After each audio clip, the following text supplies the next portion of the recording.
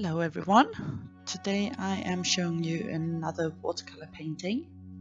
So I'm doing it from this sketch that I did very quickly last night, and I was really happy with it. I liked the idea, so I wanted to make it bigger, so I had to print out a larger copy first, and then I need to transfer it to my watercolor paper. So I'm using this Canson Mixed 100% cotton paper, and I love this paper. It is 300 GSM, so it's really thick, and it's hot pressed, so it's very smooth.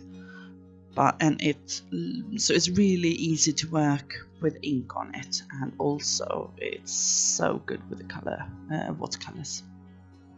So I'm using my light table or light box here to transfer the line work to the watercolor paper.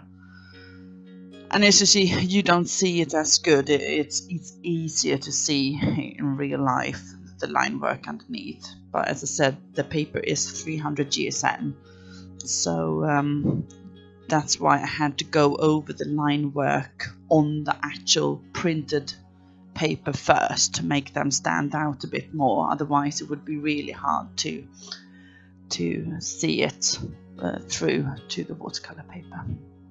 So after doing that, I tape it up, and I just add some small minor details before I start doing the work with the watercolors.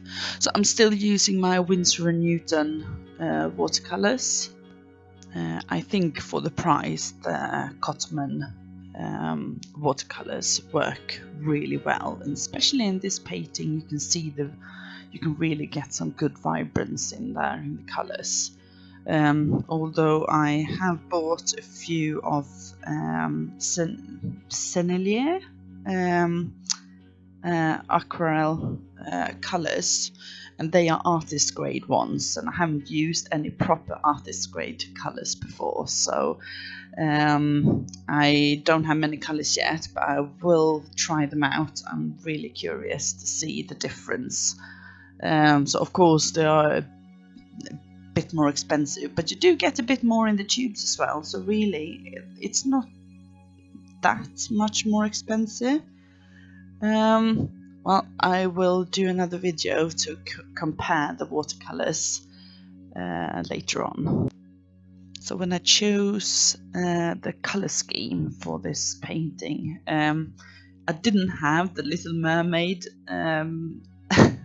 Ariel in my mind when I thought about it. I just like the combination of this green tail and really colorful hair.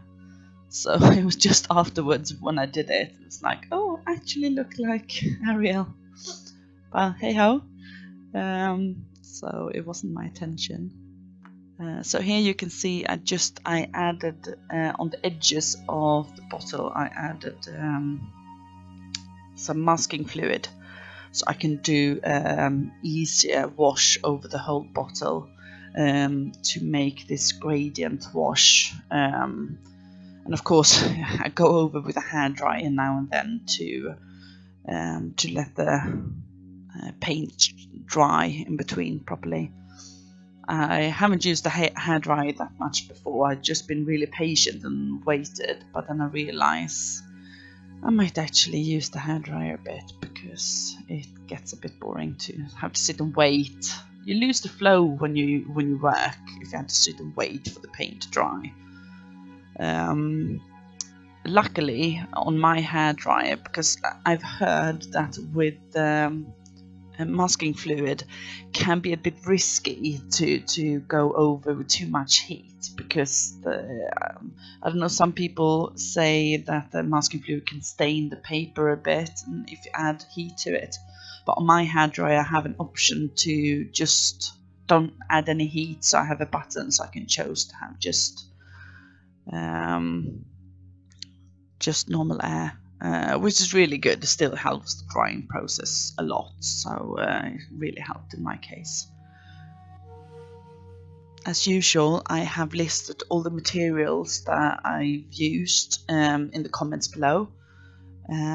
And please feel free to subscribe and share this to anyone that you think might be interested. Thank you for your time, and I hope to see you around. Bye for now.